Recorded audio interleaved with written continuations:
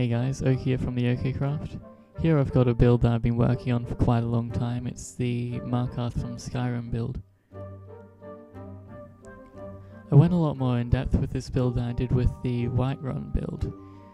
The scenery is a little bit richer. I've actually been able to get some pretty convincing mountains because of the, well, double sky limit.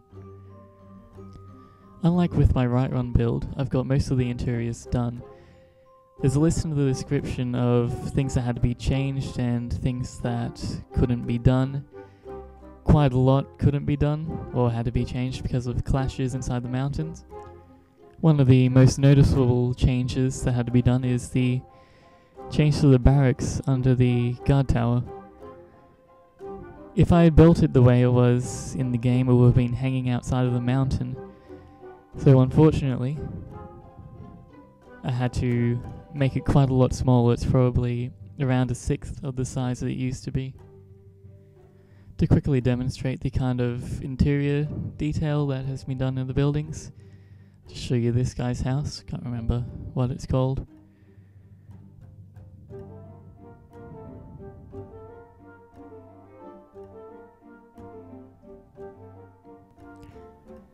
We'll just go through the Understone Keep now to show you what is done in there. There's this little entrance hall.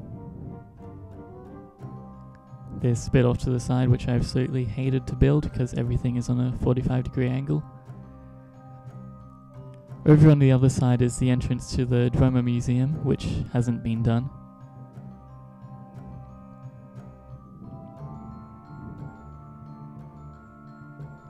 And here we've got the Jarl's throne room.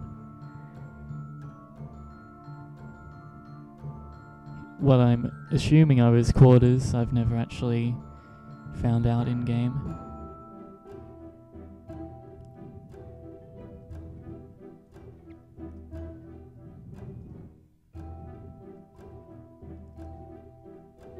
Good little house people live in, I guess. Blacksmith's over here.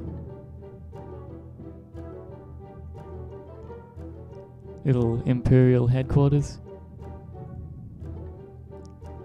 And two little houses that I won't bother looking at. Now I wanted to keep this video quick, so I haven't gone into much depth. If people want to find out more about the build, they can either go to the forum post, which will be in the description. Lots of screenshots that I've posted there. And soon I'll be getting a friend to do a cinematic for this. I'm not really good at cinematics, so it's best I get someone else to do it. Alright, thanks for watching guys, hope you enjoy the build. If you're going to subscribe, don't expect me to churn out endless Skyrim recreations. This is going to be the last one I do for a while. I want to change things up a bit, do some custom builds.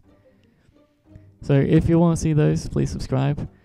If not, tell me what you think about this video, what could have been done better, and I'll see if I can implement that into any future builds.